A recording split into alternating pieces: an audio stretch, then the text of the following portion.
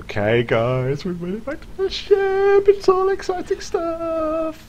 Meet Verlaine on the bridge. Okay, let's get up to the bridge and let's end this stuff, man. The station is gone. The station's gone into the gas giant, man. The aliens are dead. The hive is destroyed. Everything is rosy. Everything is rosy. Everything is cool when you're part of the team. Verlaine? Okay, let's. Verlaine? Where's Verlaine? Why is she talking to us? Oh shit. Fuck. So, hold on a minute. How? This makes no sense. How did the alien get on board? What am I doing here? Left. Okay, left. There's something there. Oh. Push it. Push, push, push, push, push. It.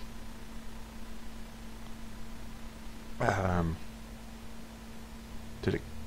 What? Okay. The spacesuit isn't damaged by the looks of it. We're still alive. Are we still alive? Oh yes, shit, we are still alive. Is that it? Now, little porcupine lie here, guys. That isn't a live recording. But I did finish the game last night. That is footage of me finishing the game. And guys, brings a little tear to my eye because I have wanted to play this game since it came out about 4 months ago. I was about 4 months late getting this game. So hyped. I was looking at this game during development. I really wanted to play this game so badly, and I have to say, guys, this game has not disappointed in any way. It was the best, one of the best £25 I've ever spent in recent times of gaming. I'll be honest, guys. I mean, you buy games all the time and think, this could be a really good game. I can't wait to play this, and then you get disappointed. But no, guys, this, I genuinely mean, this has been one of the best investments I have spent in gaming for a long time, guys. If you've not played this game, I urge you to go out and buy it. Whether you're a fan of the series or not, it is such a good game, and to be honest, it's the best game for the franchise ever. Period. The one I've ever played. I mean, granted, I've only ever played one of them, which was Alien Trilogy on the PlayStation 1. So you can kind of guess. However, how long ago? Actually, tell a lie. I played two. My first one was Alien 3 on the Master System, and then Alien Trilogy on the PlayStation 1. But guys, I know this franchise has longed for a game that is going to do it justice. This is the one, guys. This is the game. So, like I said, guys, I've been really hyped for playing this game for such a long time. Was late getting it because of financial problems, but then when I bought it, I was kind of like, you know what? I think I'm going to poo my pants, and I'm probably going to start playing this game, be that scared that I'm not even going to finish the game. But you know what, guys? Yes, it was scary in places. Yes, it was jumpy. Yes, it had my heart racing. Yes, it had me shivering. But this game was great. It's a great... It kind of like on the borderline of like survival horror, sort of like the way the Resident Evil does it. Survival horror game. It's like us against the world. We're defying all the odds to kind of try and to be the best and to survive and get out of there. So yes, guys, it's really was a good game. So let's kind of review what happened in this game. So we came in looking for the flight recorder of the Nostromo to get closure on our mother Ellen Ripley. Okay.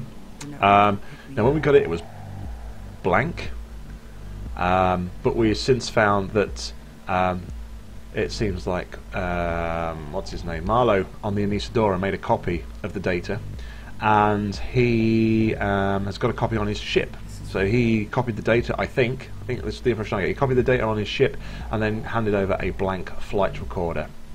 Now, I thought when we first went onto the Anesidora that Marlowe's going to be bad because there was a facehugger. I don't know how the facehugger got on his ship. I don't know, but it was there. So I thought he was like trying to maybe cash in on it, like a bit like the company, and try and sell it to the company. But no, we actually found out that he was one of the good guys and he was trying to blow everything up to save mankind, just like Ellen Ripley would do, as he so rightly pointed out. So where does that leave the company, and where does this feature in the storyline? So the way I see it is this. Obviously we're in between Alien and Aliens. Weyland-Yutani, the company, doesn't know where the planet is. Okay, so it was relying on the data of the flight recorder, but since that was blank, they were relying on Sevastopol, because the aliens were breeding on the station.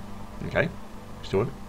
So the station is gone, the flight recorder data is kaput, and as far as we know, they only know of the creature, they don't know how to get to it. They can't look for the beacon, because Marlowe and the Anisadora crew disabled the beacon.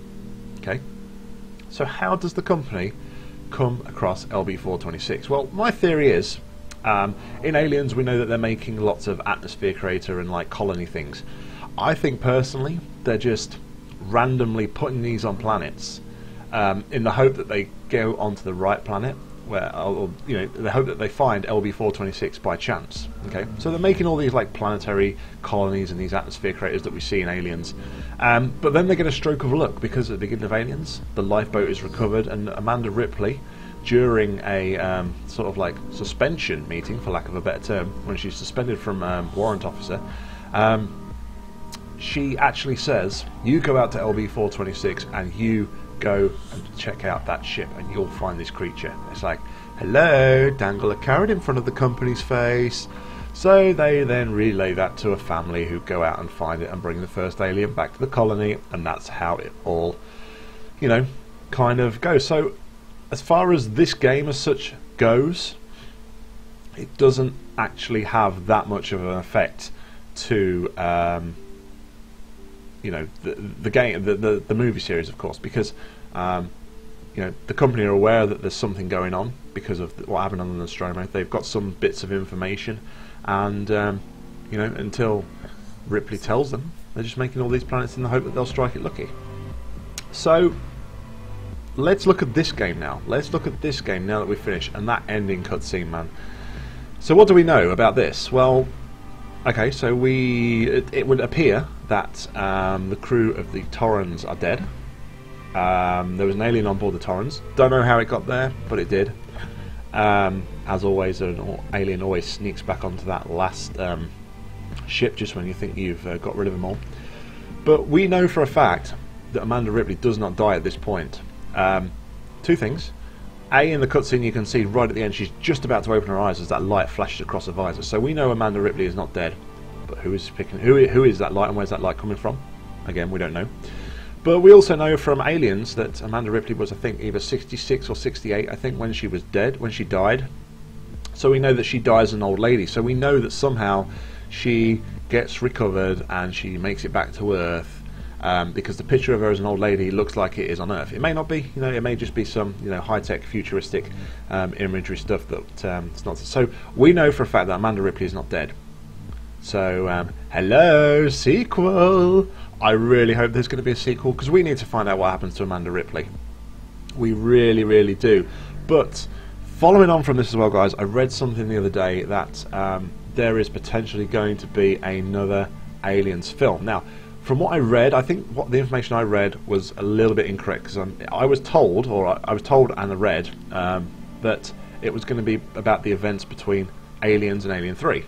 Okay, but let's think about this, right? Between Aliens and Aliens 3, all that actually happens is they go into hypersleep, the facehugger implants Ripley with the alien, the life pods get ejected and they end up on the planet with the jail. I can't think of what the planet's called, so apologies for that. And then all hell breaks loose. Okay, so nothing really, there's no real time delay between Aliens and Alien 3. I think perhaps they're going to be making a film. If they are making a film, they're going to make a film between the events between Alien and Aliens. Which then rings more alarm bells in my head. Is Alien Isolation going to be turned into a game? That would be freaking awesome if we saw Amanda Ripley as a lead character on a new Aliens film, and then we can, you know, they put this into a film. I'd be there, man, because you know what, I love this franchise. I mean, even here, look, show you guys, I've got the box set, the original Alien Quadrology box set here, and I've been watching them through, guys, because I really, really love the franchise. Playing this game has really got me back into, Yeah, I love Aliens, man. I love it. I love it. I love it. It's like, yeah, it's like a whole host of things, guys. I really, really, really love the franchise. You know that, guys. So what is next? Probably going to play Survivor mode on this. I haven't played that yet, so I might stream that. But we're actually going to go over to Colonial Marines, Aliens Colonial Marines. Picked it up from Asda at the weekend for a £5, absolute bargain. I've been told it's a bit of a flaky game and it may put me off the franchise, but you know what? I love the franchise regardless. If it's not such a good game, we can always come back to Alien Isolation because I want to harvest the trophies and different bits and pieces out of it as well. I'm trying to get some more trophies, so we'll go back and play some more of this, but won't stream. But Colonial Marines is on PS3, guys, so it will be a YouTube exclusive, so we will do a Let's Play of that over on YouTube. So make sure you stick around, guys. Make sure you subscribe if you are an Aliens fan. I will play it from start to finish, as I have done here on Twitch. This on Twitch.